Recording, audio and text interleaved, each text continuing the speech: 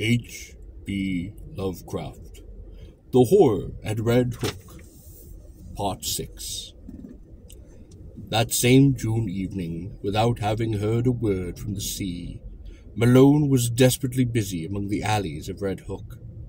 A sudden stir seemed to permeate the place, and as if appraised by grapevine telegraph of something singular, the denizens clustered expectantly around the dance-hall church and the houses in Parker Place. 3 children had just disappeared, blue-eyed Norwegians from the streets toward Gowanus, and there were rumors of a mob forming among the sturdy Vikings of that section.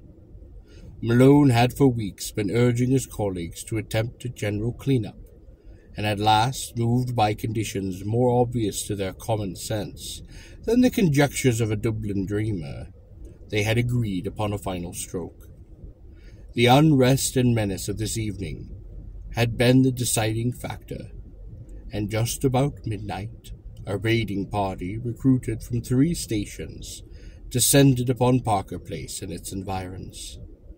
Doors were battered in, stragglers arrested, and candle-lighted rooms forced to disgorge unbelievable throngs of mixed foreigners in figured robes, mitres, and other inexplicable devices. Much was lost in the melee, for objects were thrown hastily down unexpected shafts, and betraying odours deadened by the sudden kindling of pungent incense. But splattered blood was everywhere, and Malone shuddered whenever he saw a brazier or altar from which the smoke was still rising. He wanted to be in several places at once, and decided on Salem's basement flat only after a messenger had reported the complete emptiness of the debilitated dance-hall church. The flat, he thought, must hold some clue to a cult of which the occult scholar had so obviously become the center and leader. And it was with real expectancy that he ransacked those musty rooms, noted their vaguely charnel odor, and examined the curious books, instruments, ingots, and glass-stoppered bottles scattered carelessly here and there. Once a lean black-and-white cat edged between his feet and tripped him, overturning at the same time a beaker half full of red liquid.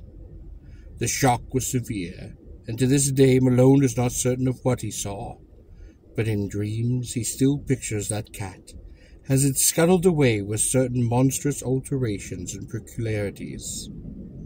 Then came the locked cellar door, and the search for something to break it down. A heavy stool stood near, and its tough seat was more than enough for those antique panels. A crack formed and enlarged, and the whole door did give way, but from the other side poured a howling tumult of ice-cold wind with all the stenches of a bottomless pit, and whence reached a sucking force, not of earth or of heaven, which, coiling sensibly about the paralyzed detective, dragged him through the aperture and down the unmeasured spaces, filled with whispers and wails, and gusts of mocking laughter. Of course, it must have been a dream. All the specialists told him so, and he was nothing to prove the contrary. Indeed, he would rather have it thus. For them, the sight of old brick slums and dark foreign faces would not eat so deeply into his soul. But at the time, it was all horribly real, and nothing can ever efface the memory of those nighted crypts, those Titan arcades, those half-formed shapes of hell that strode gigantically in silence, holding half-eaten things whose still surviving portions screamed for mercy or laughed with madness. Odors of incense and corruption joined in sickening concert, and the black air was alive with the clouty, semi-visible bulk of shapeless elemental things with eyes. Something dark, sticky water was lapping at those onyx piers, and once the shivery tinkle of raucous little bells peeled over to greet the insane titter of a naked phosphorescent thing which swam into sight, scrambled ashore, and climbed up to squat leeringly upon a carved golden pedestal in the background. Avenues of limitless night seemed to radiate in every direction, till one might fancy that here lay the root of a contingent destined to sicken and swallow cities, engulf nations in the fetter of hybrid pestilence. Here cosmic sin had entered, and engulfed nations in the fetter of hybrid pestilence. Unhallowed rites had commenced the grinning march of death that was to rot us all to fungus abnormalities too hideous for the grave to hold. Satan here held his Babylonish court, and in the blood of stainless children the leprous limbs of phosphorescent Lilith were laved. Incubi, succubi, all howled praise to Hecate, and headless moon-calves bleated to the Magna Mater. Goats leaped to the sound of the thin accursed flutes, and Aegipans chased endlessly after misshapen fawns over rocks twisted like swollen toads.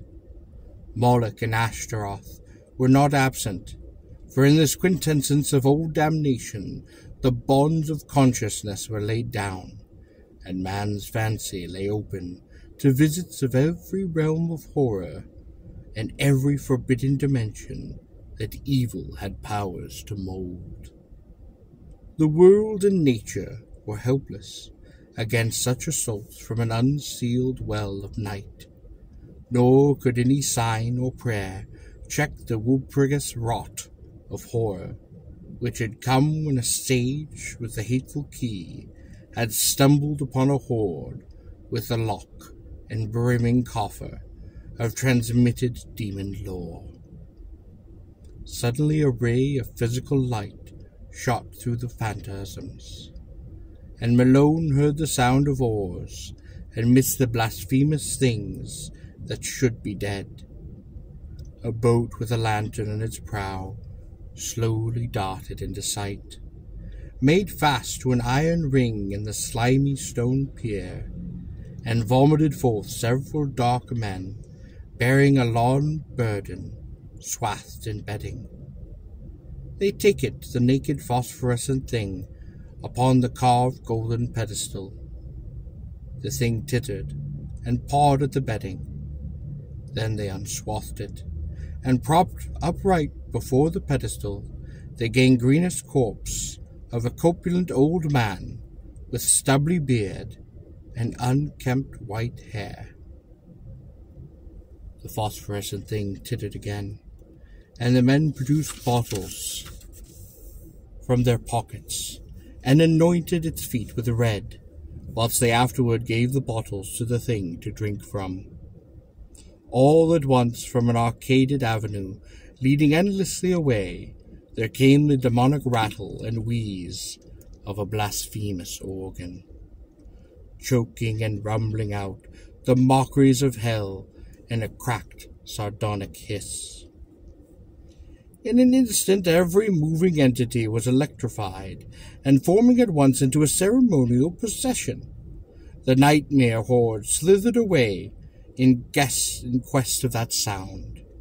Goat, satyr, Aegipan, incubus, succubi, lemur, twisted toad and shapeless elemental, dog-faced howler and silent stutterer within the darkness, all led by the abominable naked phosphorescent thing that had squatted upon the carved golden throne, and that now strode insolently, hearing in its arms the glassy-eyed corpse of that corpulent old man.